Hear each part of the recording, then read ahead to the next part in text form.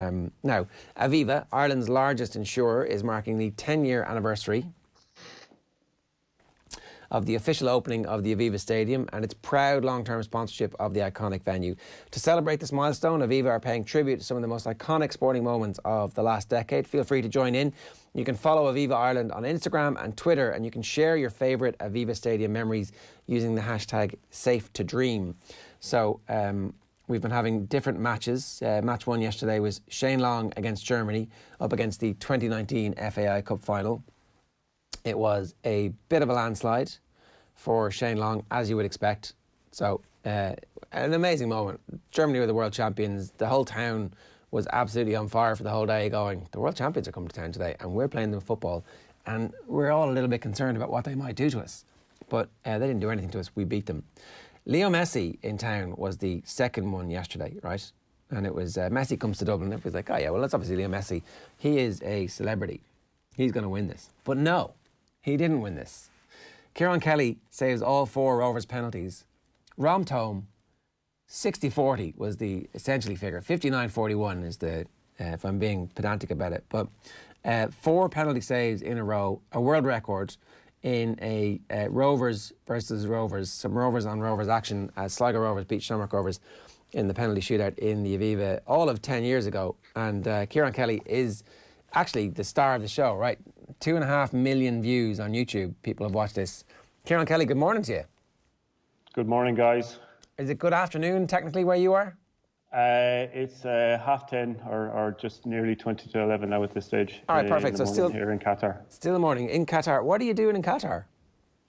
I suppose still on this football journey. It's taken me to the Middle East, so I'm just having fun and continuing the football trade that we started off. You're a coach now, is that right? Yeah. So while I was playing, I kind of had a lot of time in the afternoons because we were training full time. So looking to just get out into the local community in Sligo and Mayo and just help kids. But I suppose with the challenge, it brought me to do my UEFA B licence and then my UEFA A licence in 2015 and 16. So I suppose I wanted to explore that a little bit more and see where this can take me.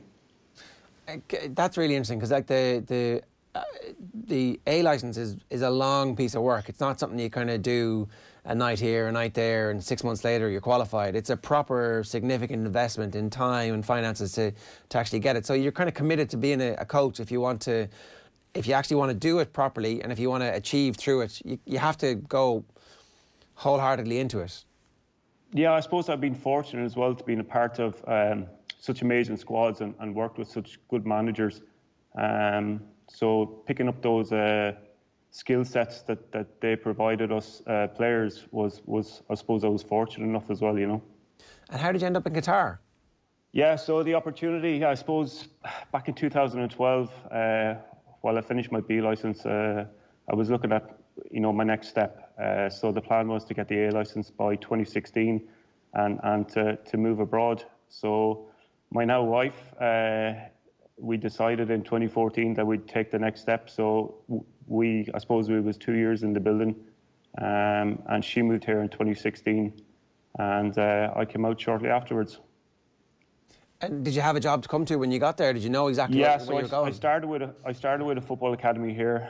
It just gave me the time to network and really, explore the Qatar Football Association and the leagues there. A guy called Keith Young, he had a club here. He was a founding member of the club. And I don't know if you're familiar with a guy called Stephen Goff. He would have played with Shamrock Rovers, Longford, Bray. He was the assistant manager. So when we found we were both working here, we connected fairly quickly, you know. And am I right in saying that at that stage the club was kind of in one of the lower tiers?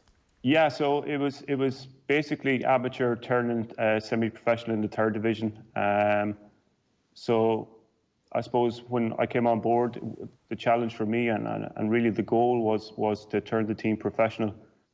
So fortunate enough, that happened in early 2019. So we won the 3rd division, and there was a rigorous process of probably in around 6 months. So August 2019, we got promoted to the QSL2, and we're on the verge of the whole club turning professional now, where we'll have a professional academy under 19, under 17, under 15 and under 13 as well.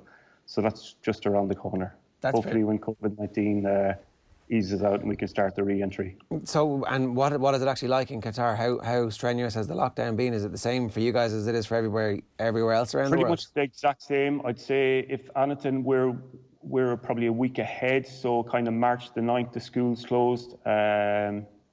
We've been in lockdown, mass and are mandatory at the moment here in Qatar. We're just on the final part of Ramadan here. So the QFA announced just on Sunday there that teams can go back to training on June the 9th, but in small groups of 4 to 6 players. And the league still has to finish here. So they're going to finish the league starting the 24th of July. And it's going to finish in roughly 3 weeks. Right. Is the weather going to be okay for summer football? Yeah, so it's 37 degrees at the minute here at 11:15 in the morning. So wow. It's quite warm, but I suppose anyone that has visited the Middle East will know the facilities here are second to none. You've got air-conditioned stadiums where, at pitch level, it could be the showgrounds on a Saturday night. That is pretty amazing, and obviously, it's a very interesting time to be out there to see what's happening in preparation for the World Cup. Was that kind of part of your thinking when you picked Qatar to move to? That there's obviously going to be a huge investment in football anyway. There's always a plan, and I suppose with the mentors that have been helping me throughout my coaching career and football career, they had seen, I suppose, the opportunity. From the announcement in 2011 that Qatar will host the 2022 World Cup. So, yes, Qatar World Cup 22 was definitely in my mind at the time. What kind of a coach are you? You're not just a goalkeeper coach, or are you a goalkeeper coach specialising in goalkeeping, or what is your ambition as a coach and philosophy? Yeah, so kind of at the moment I'm kind of director of football, looking at the academy manager, director of football role, looking at the whole concept of the club. Building a playing structure throughout all the academies. I suppose I'm one that's philosophical in relation to the technique, the tactical analysis, the physical elements of the game, but most importantly, the social part of the game. The social influence here is huge. The impact that we can have on players here, and I suppose I've been fortunate enough to work with managers that were very good dealing one-to-one and having those skills and obviously passing those skill sets on to me. Just on the fact that the club can have a social impact, where are the kids coming from largely when it comes to your academy that you're working with? Are they local kids that have grown up in the area? Yeah, so it's probably a ratio of probably 1 local to 4 expats. So lots of nationalities all over the world, and I suppose that was a challenge, working with different cultures, language as well. So I had to adapt as well, picking up different parts of Spanish, Portuguese, and obviously Arabic as well. So I suppose this is the challenge that I wanted to test myself as well as a person, and obviously second as a coach. Does football fulfil the same sort of social role then in a place like Qatar as it would in Ireland or in the United Kingdom? With the World Cup coming up, obviously in 2022, there's an opportunity here for the country to try and put forward a positive image around the world. But is there going to be something more meaningful than that? Is the investment in football going to allow people to get more opportunities through football? 100%. I suppose the World Cup is going to be here for 4 weeks. When Qatar was announced back in 2011, they've been building the whole country for these 4 weeks. I don't know if you've seen the Gary Neville interview there at Christmas that was on Sky Sports, his visit to Qatar. It's incredible the amount of work that's been done here. I've been here 3 years, and it feels like every time I drive on the highway, there's something new being built. There's hotels going up in the space of a couple of weeks.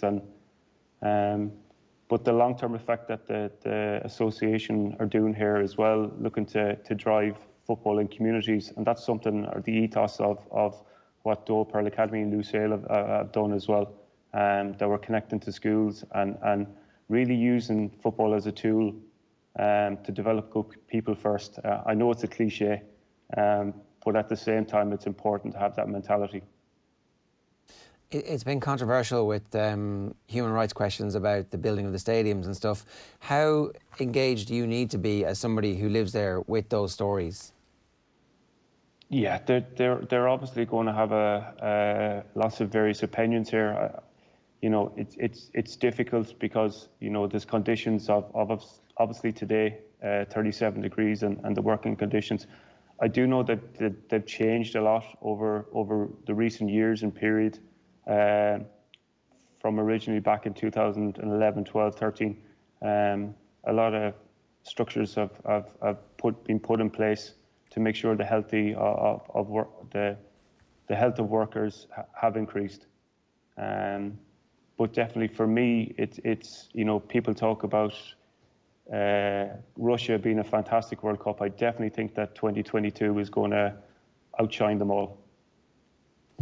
Definitely is a story that we're going to continue to follow here. Let's talk about, it's 10 years ago. Can you believe it's 10 years ago, essentially, since the FAI Cup Final in the Aviva Stadium?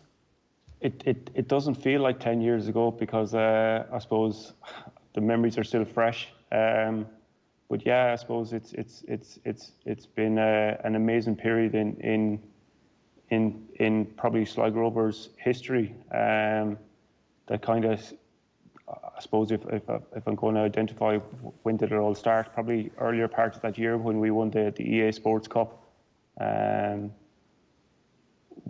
That gave us the confidence to believe we can push on and start winning major trophies. And I suppose that was the start of our history, our period of 2010 to probably 2014. How much of the penalty shootout do you actually remember now? In detail? Yeah, so kind of the effect of 2009 Cup Final, the previous year when we were 1-0 up with probably 6-7 minutes to go, and Alan Keane had a header back that I suppose I hesitated, and it was the decision that I kind of stole Damon Zaid. I tripped him up and Ciaran Kelly pointed to the spot. That penalty had a huge effect on me for a long period of time afterwards, and I suppose there was a rebuilding stage there where probably only my family and friends know that history behind the scenes. But definitely looking into 2010, I was a stronger person, and I suppose I used those strengths to I suppose deal with the situation of the penalty shootout in 2010. As soon as the final whistle went in extra time, I got off the pitch, and I used that moment to I suppose calm myself down and not get involved in the emotions of the whole occasion that was happening on the pitch, because the crowd, I suppose there was 30-odd, 6,000 or something. It was a fantastic occasion for the League of Ireland itself, and I think the FAI had huge credit to play with that, opening up the Aviva. So it was kind of interesting moments because I didn't speak to the players or I didn't speak to the manager, even though probably they made a few attempts. I was kind of shying away that I knew I had to be kind of zoned out and use that time to focus on the challenge, I hadn't realised that the 09 had such an impact on you. And in terms of becoming a better goalkeeper, was it a psychological impact? Oh, most definitely. Probably first I looked at it as a person. I suppose I looked at everything that I was doing outside the game, training wise. Was there areas where I could improve personally, mentally as well? Because I suppose I wasn't able to deal with the loss in the final, and how I dealt with it probably wasn't the correct way. But definitely those strengths or those techniques that I used in preparation for 2010 definitely helped me. And I suppose if you look at the penalty shootout, I felt I was in control, even though, should a goalkeeper be in control of a penalty shootout? It's some people say it's a lottery, and and I suppose the penalty taker is favourite. But I looked at it. I suppose I looked at it quite differently, and I felt that it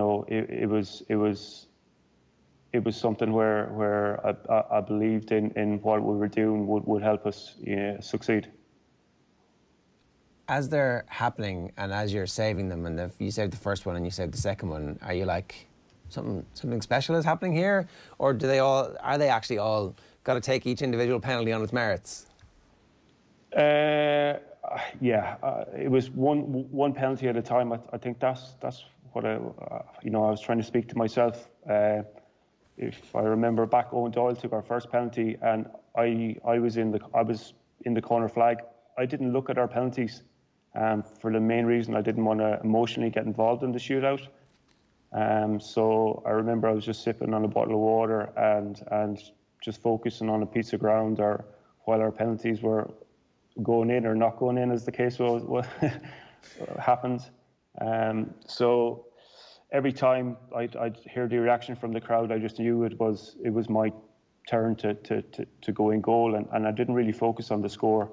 I suppose when Gary Twiggs' first penalty, it was just to my right hand side, and I just focused on his technique. The way his stance was, I knew he was tired, and I knew he'd go back to his safe kick of opening his body up and just pushing it into the corner. And I was fortunate enough to guess the right way, There's one, I think it's the third one, comes straight at you.